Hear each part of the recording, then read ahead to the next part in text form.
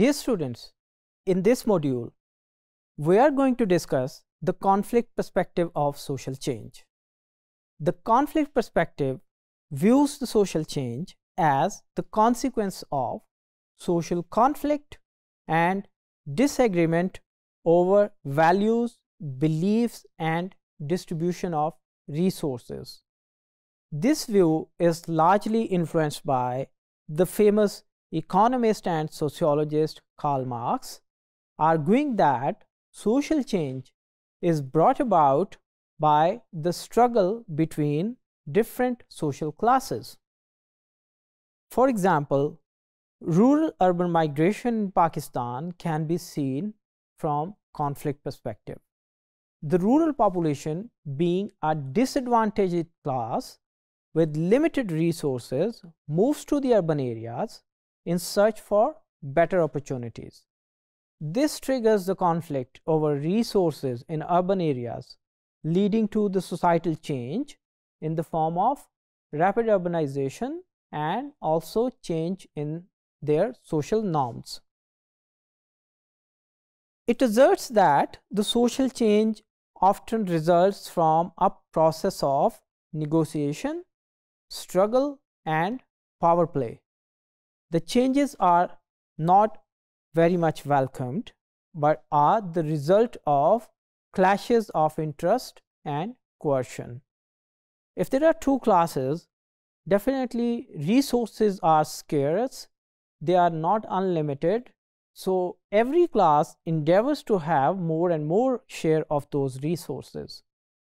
And when we see particularly in Pakistan, where we find that more and more facilities are available for the urbanites and ruralites are suffering as compared to those, and it becomes almost penalizing for them when they have to come to the cities for their every second potential facility that they wanna have, like the facility of education, health, or judiciary, or political aspect. Every kind of facility that they wanna have, they need to move from their rural areas to the urban areas. So the conflict perspective also states that the social change is mostly abrupt and revolutionary rather than gradual or evolutionary. So this is because conflicting parties aim for drastic changes to safeguard their interests. For example, if you recall the Lawyers' Movement in 2007 for the restoration of Chief Justice in Pakistan, which led to a significant political shift in the country, is an instance of abrupt social change through potentially conflicting situation. So the conflict perspective theorists like Dahrendorf argue that every society somewhere contains conflict which leads to change, and conflict is a vital part of the social relationships, and thus it ultimately leads to social change.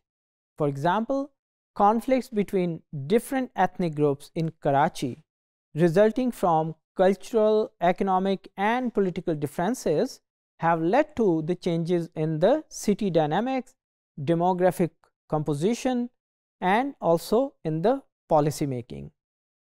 While often seen as negative, the conflict perspective emphasizes that the conflict can also bring positive change. It can help rectify power imbalance, lead to social justice, and create more equitable society. Land reforms in Pakistan in 1970s, for example, although controversial and a source of conflict, aimed to reduce economic inequalities and concentrated land ownership, deriving a significant social change. Lastly, the conflict perspective emphasizes that social change is continual. In contrast to the change that we have observed that in the cyclical perspective, they are of the view that societies are always in a process of negotiation and readjustment, and hence they are continuously evolving.